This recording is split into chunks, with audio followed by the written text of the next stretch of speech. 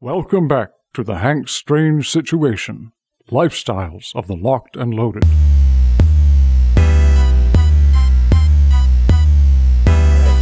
Let me get my little prop together here. I remember What are you doing? Oh, that's not how I take it It off. was already there. It was already ready to Yeah, it's take ready. it off? Just take it off now. Just twist it. Oh. Okay, messing around with it. All right. Welcome back to the channel. I'm Hank Strange. This is Babyface P in the outdoors. In the I cold. don't know how you say it. Yeah, it's a Out in little the chilly. cold It's a little today. chilly out here. So we wanted to do a video to talk to you guys about SHOT Show 2019. This is our tradition. This is our yearly tradition. I think so, yeah. I think this is year 3 that we've done this. Yeah, So. I think last year we did it on the podcast, which is on Lifestyles of the Locked and Loaded. So I'm going to do a video that I could put up on Hank Strange, the main channel. Mm-hmm. Yeah, I feel like a media mogul. Plus there's Stranger Palooza, and there's Babyface P's channel. Oh god, yeah. I gotta put content up on it. So we're going to talk about SHOT Show 2019. I'm going. You're not going. No, not this year. You need to go, I was, man. I next was year. really hoping, but things didn't Yeah. pan out. Yeah, send Babyface P to the SHOT Show. I will go. Make it I'm happen. eventually gonna go. Yeah, It's just, you actually might be going next year because I don't think Lola is going to be going next year. I might be able So, to if yeah, I'm still. me and you could do it. Just this year has been crazy. Yeah. End Just of started a new job 2018 and into all 2019 has that. been Yes. nuts. So Yeah. So we want to talk to folks out there about what we're going to be interested in there, but we really want to find out what you guys are going to be interested in. yeah, at the show. I guess for you guys, leave comments and tell him what booths to go to and what to go see. Yeah. Because SHOT is massive and there's so much to see that you got to try to focus on some things. Right. So comment down Yeah. what to go look at. Yeah, that's the first thing I would say. In this video, leave your comments of what you're really excited to see. We'll talk about a couple things. But the way I do SHOT Show, when I go there, I'm really going for myself and the people out there that support us. Yeah. It's for the guys that can't go like me. Yeah. Go find the things that we Right. want to see. Yes, and there's people that support us on Patreon, and they send us money, and the money goes to a lot of different things. I think SHOT Show is one of those things that people want to see. So while I'm out there, if you want to tell me about something, there's all my social media, Hank Strange, you can find it. You can also just, you can communicate with me directly, actually. You It's have your interesting. number? Yeah, I'll give out my number right now. I can't remember it. For the life of me, but I will throw it up here. It's 1-352-251-0048. I don't know if you guys can see. Look, bam. Yeah. I'll You roll can it in Send or him a something text like that, if you yeah. see something cool, and he will hopefully go to the booth and find it. Yeah, if the way I do it is if a lot of people are really demanding something, I go there and check that thing out for the people, even if I'm like, I don't want to see that thing. Yeah. So, and that happens sometimes. That's how we went to the full conceal booth and found the folding Glock. I guess people got you to go do that, and now you are the full concealed guy. Not really. There's other people out there doing stuff, but the video we did at SHOT Show has about 270,000 views. Yeah, it's pretty good. Yeah, that's not bad. So there's things like that. If you want me to specifically go see things, tell me.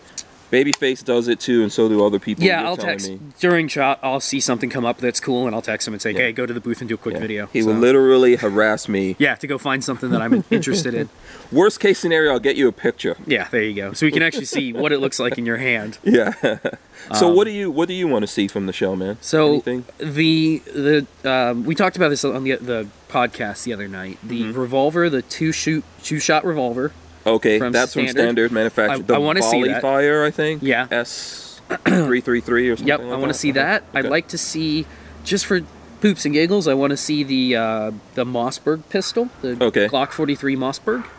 Yeah, it uses Glock 43 magazines. Yeah, I guess. so it's their version of the 43. Yeah, it's gonna. I guess it's gonna be more affordable and probably has a different. Maybe different angle. Yeah, just grip see angle. how it feels in the hand. Because you carry a 43 every day. Yes, I do so on me right that's now. your gun. Yes. So see how the Mossberg feels compared. The P365 was big last year. Yeah. At the show. I'm and happy you with carry mine. that now. I'm still happy with it. I love it. Yeah. Okay. And the third big thing that I want to see is you need to go check out the Colt King Cobra. That's that new. It's the new 357 mag that Colt's bringing out. So you're a revolver guy now? No, not just for Colts. I'm a sucker for Colts for snake guns. Okay. And I want to see them. I want to push Colt into bringing out more revolvers, because the revolvers were fantastic. So that's going to be a 357? 357, 3-inch barrel. Okay. It's a pretty neat little thing. So that's something you would consider buying? I would actually, would actually think about buying one. Okay. They say MSRP is $899, so street will probably be, what, like $750? Okay, yeah.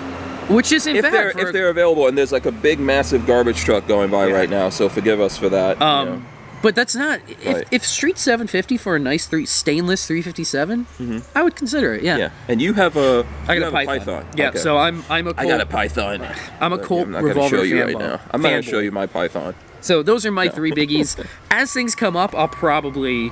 So no rifles that you're interested in? You just said. I noticed you just said pistols, handguns. I'm rifled out. I don't know. There's nothing that I'm. Yeah. There's nothing that tickles my fancy. I think from what I see, if we want to talk patterns, I see that this year a lot of companies have gotten away, thankfully, from everyone making an AR-15. Yeah, God. Everybody has their AR-15. Some people have even given up on making AR-15s. Market's too saturated. So, yeah. But I know, weren't we looking at a bolt action 6.5 Creedmoor, I think, and a 308 from Daniel Defense, that kind of stuff? I would see it. I would more be curious about the price, because I have a feeling it's going to be very expensive. Yeah. And how that would compete with something like a Savage, or, I mean, I guess it would be on par with like a Remington 700. So price comparatively. Yeah.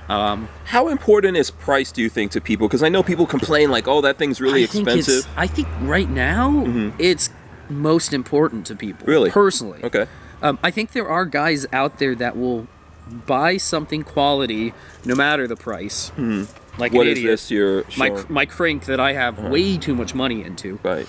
And you keep modifying. And I keep adding more money. Looks good now, but it's completely changed. I keep adding more and more dollars to this thing. Yeah. So there are people out there that'll do that, but there are also people that will buy an M&P 15 and that's it. Like $450 is the most they're going to spend on a rifle. Well, that's what I'm trying to find out from people, because I think there are some high-end expensive things that people are kind of curious about. Yeah. Some are so expensive they don't really want to know. No.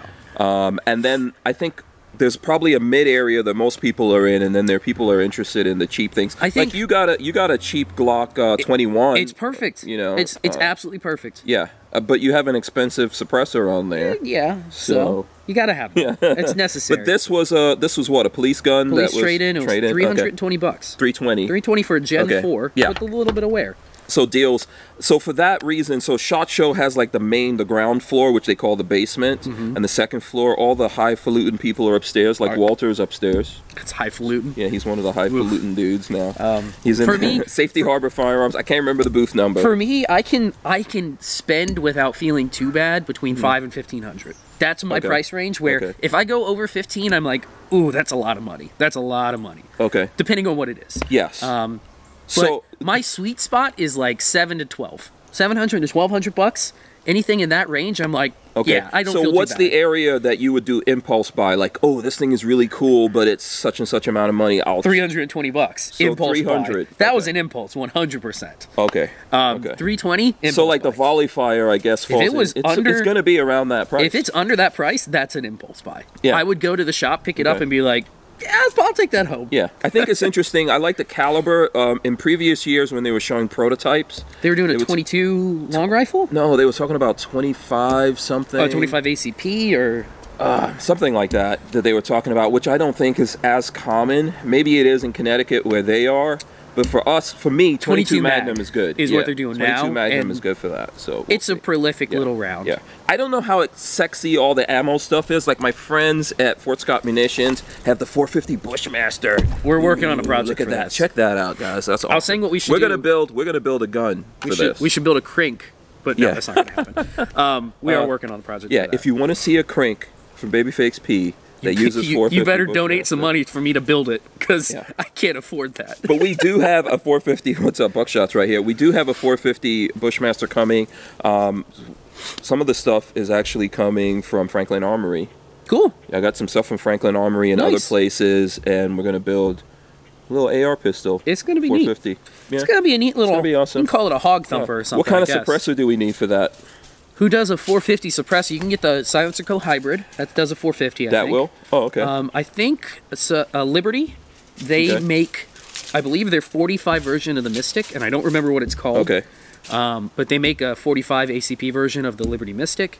I believe that can support a 450 Bushmaster. Okay. So, and I know you're friendly with Liberty. You should go by their booth They've and say, hey, we got a 450. What can we shoot out of it? Liberty's cool with us. KG Made is cool as well. They've been on the show. I don't know a lot about their cans. Yeah, they're doing some good stuff. But no, I like Liberty's. Yeah. So what do you think about suppressor-wise at the show? Do you? I think integral barrels are going to be back. I don't think suppressor technology has really moved too far. And for me, the direction that suppressor tech is going is I'm not really a big fan of. Okay. The super modular suppressors is not my thing. Okay. So there are suppressors coming out where the entire baffle stack is exposed. There's no exterior tube. Yeah. Like is it Q that's doing that? Q does it, and then some other people have copied it. Right. I'm not a fan. I think they're ugly, and I want my suppressors to be like super sexy. Okay. So But is that a thing you look at SHOT Show? Is that something like a SHOT Show just about the handguns and the rifles to you? Yeah, no. Is it I would about love accessories, to see. suppressors? Honestly, this year I think accessories. If I were going, I would focus on accessories. Try to find interesting things to fit. Like, I got an old set of body armor upstairs where the Velcro's wearing out. Okay. There are some companies that make pretty cool little add-ons where you can avoid the Velcro altogether. Oh, okay. So there things like that is what I would try to go find. Okay. Interesting things that solve problems that maybe not everybody cares about, but it's interesting to me. Yeah, that's the kind of stuff that I'm looking for. That's why I was going to tell you that I like to troll down in the basement, what they call the basement, and look at the companies that can't really afford to be up on the ground, up on the first floor and stuff like that. But they have cool things that are coming up. They may make one or two things, but they're kind of niche, but they're really cool. Yeah, I'm into that sort of stuff this year. I like looking for that, and I think people appreciate that out there. I do see patterns in things. I think this year I'm seeing a pistol pattern. Everyone's trying to make a single stack or slim 9mm like concealed carry and everyday carry. Yeah, everyone is trying to get into that business. What's up? He's coming for you. Don't even do it. The it. Glock 43 set a standard for like concealed carry pistols, and everybody's going after that market. Yeah. So I'm not interested in the new Glocks. Okay. So don't even do a video. Don't waste your time. You're not interested in any of the new Glocks? Like the Glock 48 looks cool to me. I think the 48's going to be neat. The 43X, I think, doesn't even make sense. Like it's misplaced in the naming because it doesn't use the same magazine. Yeah, I think the 48 is... Thanks, Buck. I think the 48... You're a big baby. He is. Yeah. I think the 48 is going to be interesting, so I would like to see that one. This is kind of disgusting. He's a licker. Aren't you a licker? Right now. Yeah. This is the difference between... You don't like a... I like dogs. I don't like anybody all up in my face. Buckshot is like, yeah, I know. Anyways. So, yeah, okay. So, but I think that is the thing. Everyone's trying... Okay, first of all, Glock sold a lot of Glock 43s. Yeah. It's a fantastic gun. And then I think SIG came along. They kind of hit a stumbling block with some problems that the P365 had. But you've had none of those. I haven't had any. And the funny thing is, I think the vocal minority that had issues really sullied the SIG brand in general. Okay. Because it was, from what I've read, it's only been 0.08% have been returned. Okay. Which is nothing. Okay. But, you something like that can easily... wreck the market, wreck your product. And I think people have to give a little bit of leeway when someone put out a new gun. I'm not saying that you should spend a lot of time testing and developing these guns, and then the manufacturer of them should be as well as they can make it. Yeah. But this happens sometimes. You have, some things happen and you have to tweak it. I think probably right now they're in a sweet spot and they're probably putting those out. Yeah, they're coming out and they're working well. Yeah. So I've been happy. Maybe if anybody has accessories for the 365 or the 43 that are interesting, I would look at that. Yeah. Nobody has I don't think anybody has a good flashlight for the front of it. Because my 43, I used to have a flashlight on the end. Okay. I don't think anybody carries one. I think SIG was planning on making one, but I don't know if it ever came out. Okay, and then But yeah, this might be the year of accessories. Probably. I think so. I think we're going to see a lot of good accessories and things like that. Anything like that. Is I did cool socks stuff. last year. I know. That's why I said Which I'm rocking. I don't know if you guys can see that right now. Look, check it out right there. 0.6. I think there's the name of it, right? Is that the name? Yeah, I think it's 0.6. Yeah, they're good socks. I think this is change all my socks. I think this is a year of accessories for me. Yeah. I'm gunned out. I have plenty of rifles. I got plenty of pistols. There's nothing that I'm like. I guess I have my bases covered, so I want the weird stuff.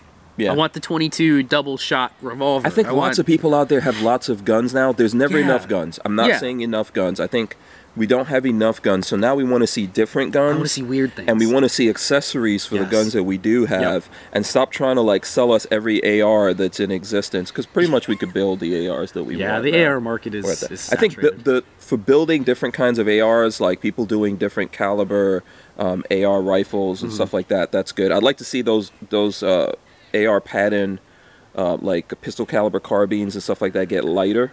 Yeah. I would like to see some of that happening. But a big thing, and just to wrap up before we get out of here, because I know you got to get back to work, but I'd like to see companies talking about politics, man. Because I think a lot of the companies have been avoiding it, and they kind of had like that Hillary plan of selling everything, and we don't have that. You know, obviously we've got like Trump in the White House, but people and folks out there have gotten, to me, complacent because they think that we're not going to get gun control, but we are getting it. It's already happening. We got some stuff to talk about soon. A new bill just went through. I saw on Facebook today. Feinstein just put out their assault weapons ban of 2019 already.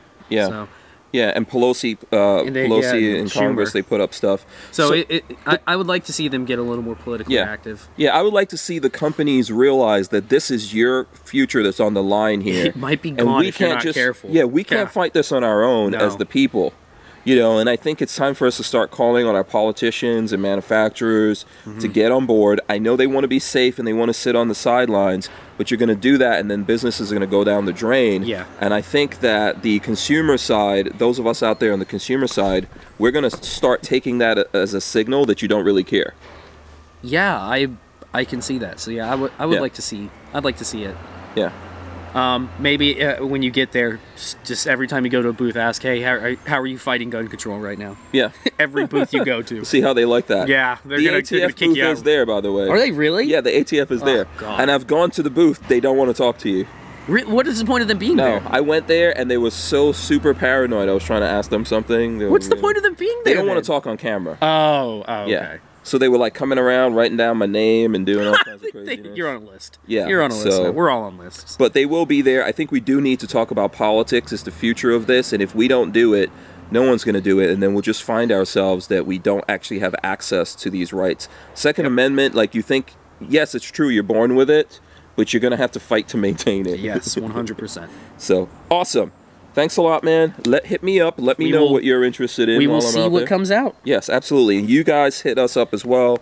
Make sure you follow Babyface on his YouTube channel, as well as your Instagram. Baby_face_P. That's where you get lots of pictures of this guy and some guns. So yeah, absolutely. And then make sure you subscribe here to the Hank Strange channel. Like, subscribe, ring the bell, do all that kind of good stuff. Yeah.